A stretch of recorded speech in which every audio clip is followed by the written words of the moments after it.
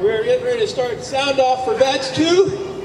And with us today we have a distinguished visitor, Mrs. Pennsylvania International, which means that she's Mrs. Pennsylvania throughout the world, not just here. That's Dawn Hicks.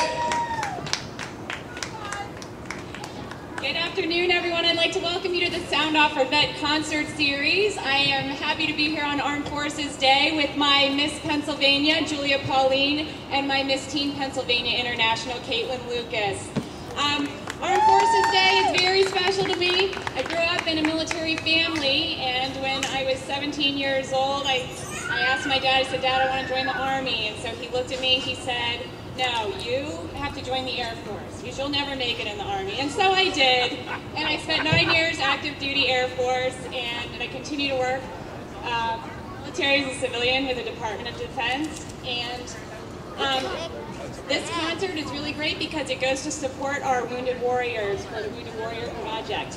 And in case you haven't noticed, under the pavilion here, there are several donation booths, so please feel free to make a donation and support our Wounded Warriors who have been in Afghanistan, and they have many challenges that they are left to overcome. And I hope that you all have a wonderful day here at City Island and you enjoy the concert.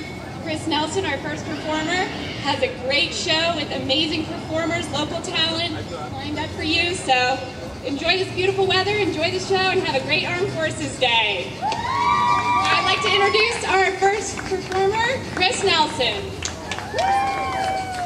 Thank you, Dawn. I knew I was going to get the cord hooked on something. Let's get this party started here.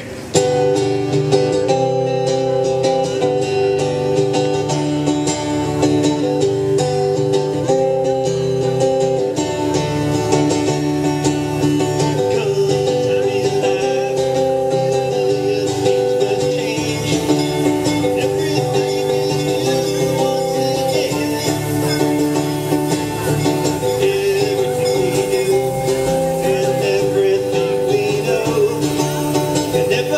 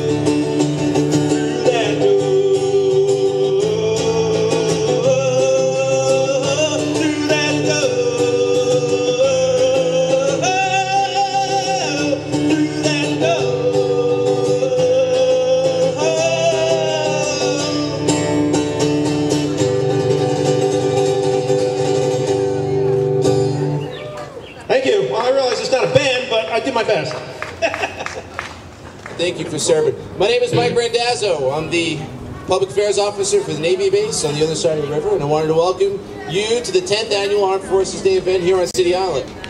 You know, I was talking with Chris before the show, and I want to say a couple of things.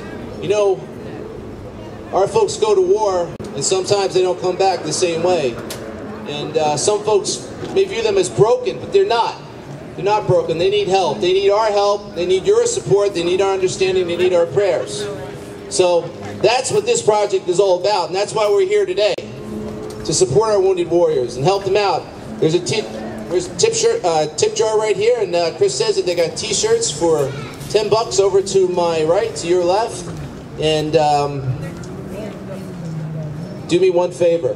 At the end of the day, at the end of the week, at the end of the month, whenever, if you see one of our fine men and women in uniform, do me a favor, tell them thanks for their service, because they deserve it.